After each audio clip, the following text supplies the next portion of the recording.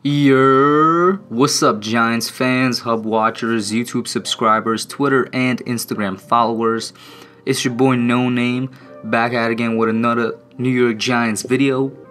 Now in this video, I'm going to talk about a topic that I might not get to address in my mock draft videos. Now, speaking of which, my mock draft videos, well, I don't want to say I plan on getting them out soon, but the combine, it's going on right now as we speak. It's going to be over in a couple days, and I was planning to get this mock draft video up, like maybe a week after the combine or something like that. I've already started working on it, all of that, but you guys already know the story, man. You already know the story. I get busy, with college and all that, so it might be up a little later than expected, but I guarantee it's going to be up within the next 2 weeks. Now, that's a very big timeline, but within the next 2 weeks you see my first mock draft. And I only do, because it's, it's a 7-round mock draft, that's what I like to do. I like to try and project everything. Of course, it's not going to be all correct. Nobody can predict all 7 rounds, but it's still fun to do.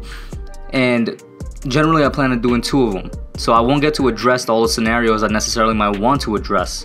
So that's what this video is, and I feel like I should put this out before the mock drafts actually go out, where I talk about some trade scenarios that I may not get to in my two mock draft videos. That's not to say I won't do any of them, but I won't get to all of them, so why not put them in right here? So first things first, up real quick, the trade scenario that not really a lot of people are talking about. I've mentioned it a couple of times, and ever since I've mentioned it, it's been stuck in my head.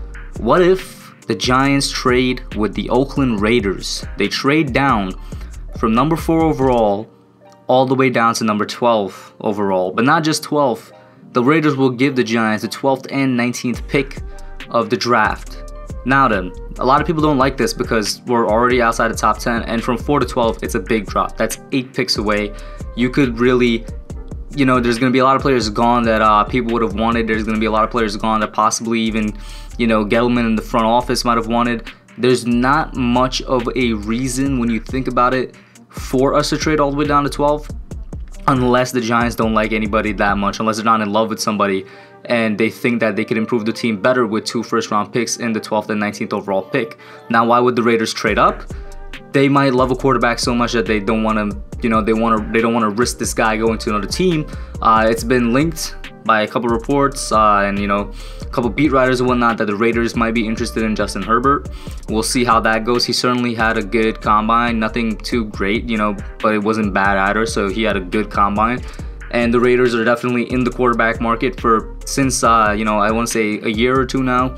However long John Gruden's been there, from the moment he stepped into the office of head coach, he's been rumored to wanting to trade Derek Carr, and in general, the Raiders, in my opinion, are in the quarterback market, so maybe they want to trade up with the Giants, who are a very spicy team right now because of their trade position, because of quarterbacks.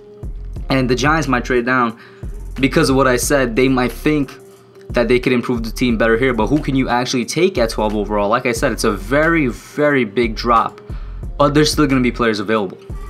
With the offensive line alone, I think that there's still going to be at least one of those top 3 offensive linemen there, whether that be Jedrick Wills, whether it be Andrew Thomas, whether it be Mekhi Becton. I believe one of those 3 dudes will still be available down at the 12th overall pick. Not only offensive line would still be available, yes, your top pass rusher is gone, but that was already a fact even at number 4 with Chase Young being gone. But AJ Epineza is still a very, very much a realistic option at 12 overall. Some might even say that's reaching for him, but I feel like we're all forgetting that this guy really is the best edge rusher in the class. Not necessarily the second best edge rusher in the class, not necessarily second best pass rusher. I think the second best pass rusher goes to somebody like a Isaiah Simmons or even a Derek Brown, but as just a pure edge rusher, that's where AJ Epineza comes in, and he's a good option. I'm not in love with him, but maybe the Giants would take somebody like him there. There's also Clavion Chison out of LSU. I might be mispronouncing his name. Another really good edge rusher still available there. There's still good wide receivers there, even though I'm not looking in to get a wide receiver. I would not like the Giants to take a wide receiver. If anybody from Giants staff is listening, please do not select a wide receiver in the first 3 or 4 rounds. But there's definitely, I think all of the top wide receivers are still going to be there. Other than other than, his name slipped my mind for a second, Jeffrey Okuda. Other than Jeffrey Okuda probably being taken off the board, all of your top secondary players are going to be there. Guys like Christian Fulton over at the safety side, Xavier McKinney, and Grant Delpit. These guys are still going to be there. So let's say the Giants are not in love with anybody. Let's say, and who are the options right now at 4 overall that everybody's thinking about? We're thinking Isaiah Simmons. We're thinking Andrew Thomas, Jedrick Wills, possibly Mekhi Becton, possibly Tristan Wirfs. In fact, Tristan Wirfs would be available at 12 overall, and I wouldn't have a problem taking him at that spot because I think he fits right, like really nicely there, you know, with value to actual pick. And like I said, you still got edges available there, and then 19, a lot of the players I just listed off are still going to be there because of the team's needs that follows, and because of the value of these players. So if we trade down to 12th overall with the Raiders and get their 19th pick, you guys could expect to see maybe a combination like a Tristan Wirfs and a AJ Epineza, or maybe a Tristan Wirfs and Xavier McKinney. We could even see a Clayvon Chaisson and a Grant Delpit, Clayvon Chaisson and Xavier McKinney, Clayvon Chaisson and maybe Tristan Wirfs drops all the way down. We could probably get Patrick Queen, who's a really, in my opinion, really underrated linebacker in this class. I think he's the second best linebacker in this class. He's nowhere near what Isaiah Simmons is, but he's still very good, and we could address the linebacking core, whether it's with the 12th or the 19th. There's still good options here. They're not great options, which is why these guys are being mocked to, you know, between the 10th and the 20th overall picks. There's a reason for that, but there's still good options, and who knows, maybe one of them surprises us.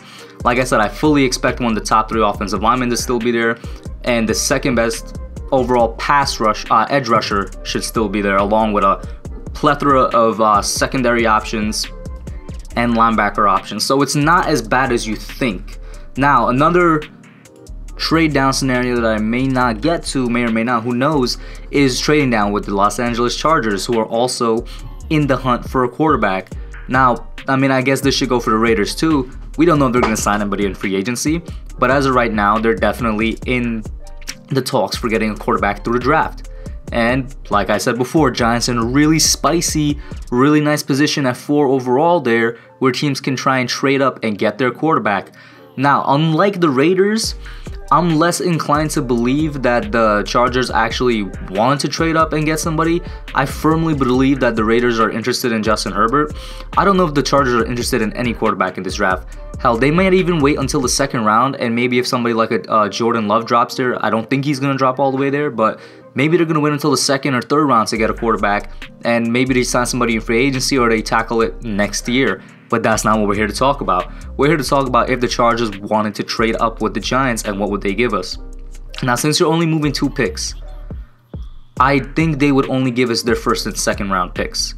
Now, I would personally want more because you're getting a quarterback, you're getting basically your franchise, the future of your franchise. I would demand a lot more. That's worth a lot.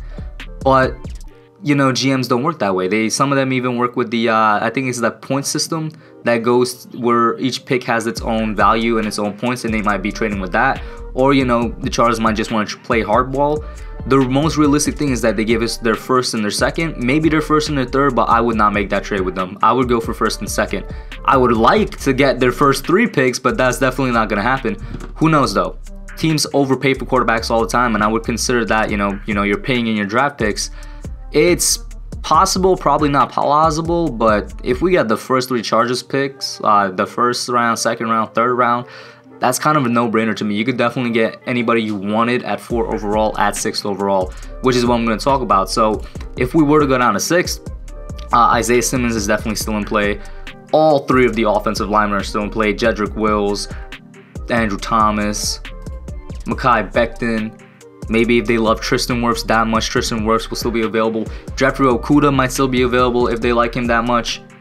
Like, basically, any player is still available, because as a lot of people are saying in this year's draft, the draft doesn't really begin until the 3rd pick, because everybody knows the 1st pick is going to be Joe Burrow, the 2nd pick is going to be Chase Young. Barring a major surprise upset, that's really what the first 2 picks are going to be. Third pick, for months now, have been mocked to be Jeffrey Okuda. That could change. That's why I say maybe Isaiah Simmons is still in play. The third pick could be Okuda or Simmons. And the fourth pick in this scenario, the Chargers would be trading up to get a quarterback. I believe that the Dolphins will take a quarterback at 5.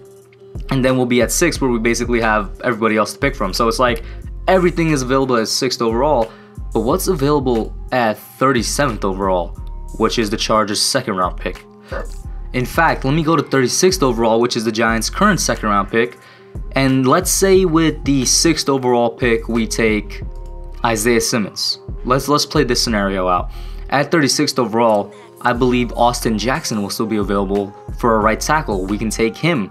And then at 37th overall, I believe either Yetur Gross-Matos, who's been rising in the mocks lately, he might go in the first round even, or a Julian Okwara to be available. And I like both of these guys. I like both Matos and Julian Love, and they will be available right there smack dab at 37 overall. I guarantee it. And they will be a great addition to this defense as young edge rushers who have potential and still need to develop a lot more. There's a reason they're being mocked in the second round, but they're definitely going to be a lot better than most of the options that we have right now. I think they're going to be on par with Marcus Golden if they come in and start right away, and that's their floor. You know, Golden is at his ceiling right now. Their floor is a Marcus Golden type player, in my opinion. They could definitely rise above that. There's even guys like Zach Bond, another edge rusher who's still available at 37th overall out of Wisconsin, another guy who's been rising in draft boards a little bit. If you don't want to go edge rusher there for some weird reason, the safeties that I talked about earlier, they might still be available. I'm not saying they will be. There's definitely a chance that either a McKinney or a Delpit could drop to the second round. They might still be available. If you don't like that, you still got a Ashton Davis, another good safety, not on the level of the guys I listed before, but if you want to tackle a secondary, if you want to continue to tackle the linebacking core, you already took Simmons first, you took Austin Jackson, you want to get another linebacker for some reason, you definitely have the option there. You could go tackle O-lineman again with this time targeting maybe a center or a guard and a Lloyd Cushenberry the third. There's a lot of options here. And then, like I said, you could even switch it up. At the 6th overall pick, you could take an Andrew Thomas. And then at the 36th overall, you could get your edge rusher or even your linebacker. So at 36th overall, you could get Gross-Matos or Okwara, and then maybe a Patrick Queen, maybe if he slips, but more realistically, probably somebody like a Kenneth Murray out of Oklahoma will be there. There's good options with this trade down because, like I said, you're essentially moving 2 picks down, but you still have the pick of the litter, and then you got an extra second round pick, which they may or may not use, or they could use to trade down into the 3rd round. Who knows? But very interesting scenario, and I think these are 2 scenarios right here that could benefit the Giants in a lot more ways than you would think initially. You just have to go into it a little bit, look at, do your research on these players, see where they would fall, and look at the draft order. And for both the Raiders trade down and the Chargers trade down, not that bad, and kind of equivalent when you look at the value for the players that you're getting, in terms of what you're giving up. You're giving up the 4th overall in the case of the Raiders trade, and you're getting the 12th and the 19th. In the Miami trade, you're getting the 5th and the 37th, and you could get even more. Like I said, teams overpay for quarterbacks all the time, but certainly options to be considered here. Let me know what you guys think, especially on the Las Vegas Raiders trade. I like it a lot. I don't want it to happen because I guess I should put that out as a disclaimer. If out of these 2 trades I would choose one, I would definitely choose the Chargers trade because we would still have the pick of the litter at 6th. But I believe I showed that the Vegas Raiders trader is not that bad. Let me know what you guys think. That's what I got for you all today. I'll put your comments down below. Like, share, please subscribe. I'm out. Alright guys, thanks for watching. Put your comments down below. Make sure you smash that like button, subscribe, and turn on post notifications. Until next time, I'm out.